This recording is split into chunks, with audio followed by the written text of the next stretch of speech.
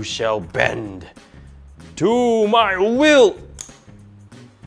You know, magnets are fun to play with and all that, but they are so important to our everyday lives, from our refrigerators to our phones. We're able to communicate over long distances, inform people of our arrival, and listen to our favorite music. Could you imagine how different life would be if we didn't have these magnet-based innovations? I'm Johnny, and welcome to All the Small Things. We'll explore a few basic items in this episode that might not seem like a big idea now, but it was suddenly a big idea back then.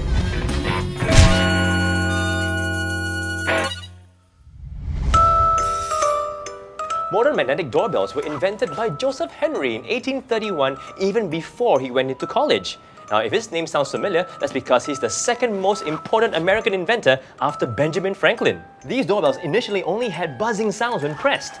It wasn't until the 1920s where door chimes and music were introduced. What you might not know is that the introduction of music and door chimes in the 1920s made it a very popular Christmas gift. The electronic doorbell was the precursor to the many other buttons in our lives, from our remote control to the keyboards to that power button on your PC. That's right, we have to thank the glorious doorbell for all our electronic buttons. With the magic of listening to our favorite music with a single press of a button, it wouldn't have come about without the invention of speakers.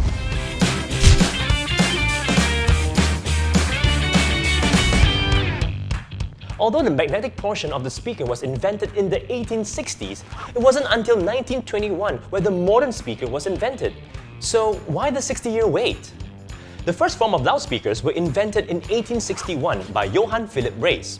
But Alexander Graham Bell, the telephone inventor, patented the electrical loudspeakers as part of his telephone patent in 1876.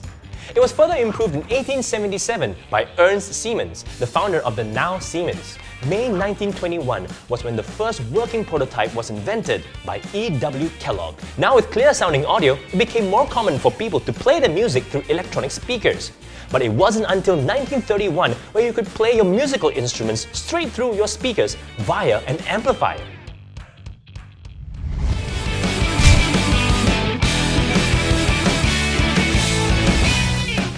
Largely inspired by the telephone speakers, George Beauchamp and Adolf Rickenbacker invented the first successful electric guitar in 1931. Well, Paul H. Tumang did invent some earlier versions, but it wasn't successful. Sorry, I don't really know how to play this. Early electric guitars were hollow, just like their acoustic cousins. The first solid-body guitar were made by Leo Fender in 1950. The first one was called the Broadcaster.